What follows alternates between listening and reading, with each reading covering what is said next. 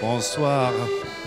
Bonsoir, bienvenue à la Bonne Auberge. Tonight, I mean, we're celebrating with the release of the book, but also the collaborative spirit, you know, and some of the early visionaries who played with celluloid and using it to tell disturbing or absurd stories or creating magic. I think it's just a celebration of completing the book and having it out there. And it's been very rare that Josh and Black Francis and I have been together. It's mostly done by Skype or email. And so it's a great opportunity to kind of celebrate together, you know. So in the spirit of the book and of the fact that a screenwriter and biographer, a musician, and an illustrator came together to create something new and different, we're showing two very special movies tonight. Buñuel and Dali, a filmmaker and a surrealist, came together to make a very strange film.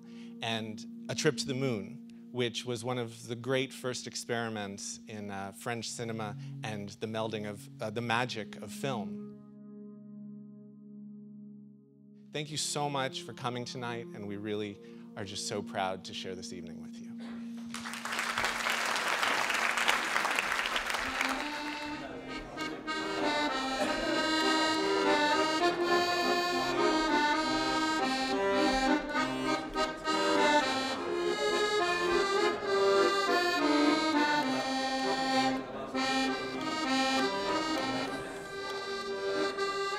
I was trying to make a record with my band, and they hadn't made a record in a long time, and there was one reticent member. We said, well, we'll do some songs quietly at a little studio demos, you know.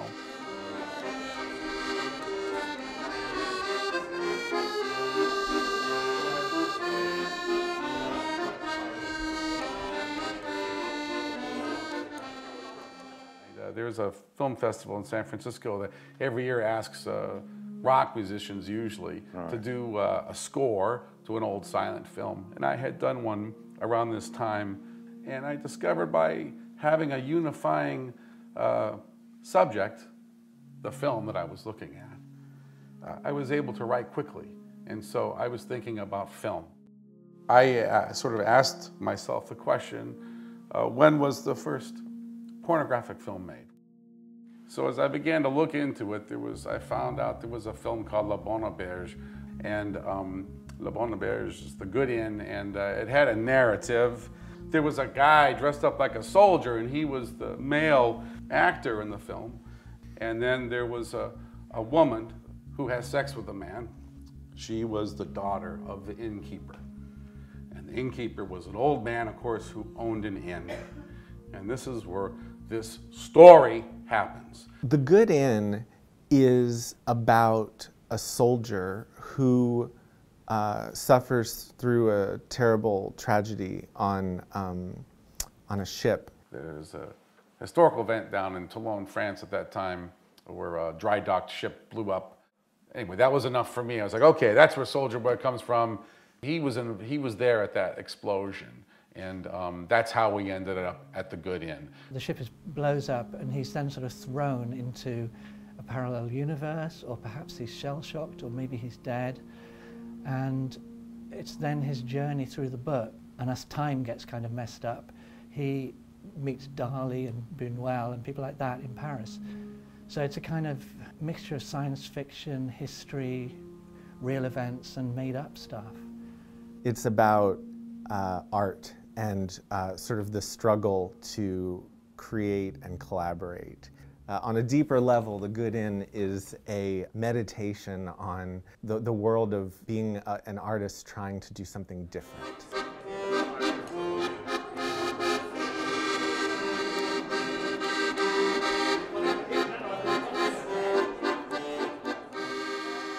I ran into Josh at a gig in Texas, where he was living at the time, and he was telling me about what he was up to and things he was writing. You know, some of them were book related, some of them were screenplay related, and he was asking what I was up to, and I said I had been doing this or that or the other, and I wrote a bunch of songs about some movie idea, but really it wasn't a movie. I was just trying to like write songs quickly and get people into a recording studio to make some music. And he said, oh, wait, hold on, back up. What's this about a movie, you know? Black Francis told me this idea he had, and that he had written some songs, you know, about that idea. Well, me being a biographer and a writer of plays and screenplays, I immediately started sort of getting some ideas on, you know, I thought, you know, I could help. He and Josh Frank got in touch with me really early on when they didn't have more than 4 or 5 pages of synopsis, and asked me to do some drawings to help them kind of see it as a film, which is how they were thinking of it to start with. So we began to include some drawings that Steven had done. It was difficult to know what style to use because I'm known as a cartoonist, so my work isn't very real in many ways. So I had to kind of find a way of drawing the real historical places such as Paris in the 20s and 30s, and also be able to go on my own tangents, you know, and add some of my ideas. So I ended up with about 3 or 4 different styles. Some are more realistic, some are not. I didn't want to kind of stultify the reader's imagination by just drawing scenes from the book, but I had to do that a bit to kind of tie the drawings in. The beauty of it is, like, one thing that Black Francis said is, like, don't have him get too photorealistic or whatever, because part of the beauty of Steve Appleby's work is that he could just draw a line and put a word next to it, and it's done. Like, the idea is perfect. But at the same time, he so amazingly really pushed his limits and came up with something completely new and original. And I think because of the drawings, I began to fall in love with the characters that we had started to create, and you know, because there was this emotional component, and oh, that's what Soldier Boy looks like, and oh, that's what she looks like, and that's what the innkeeper looks like, and anyway, it just kind of got elevated, and then now here we are. There's this illustrated novel or a graphic novel or whatever the correct terminology is to describe this.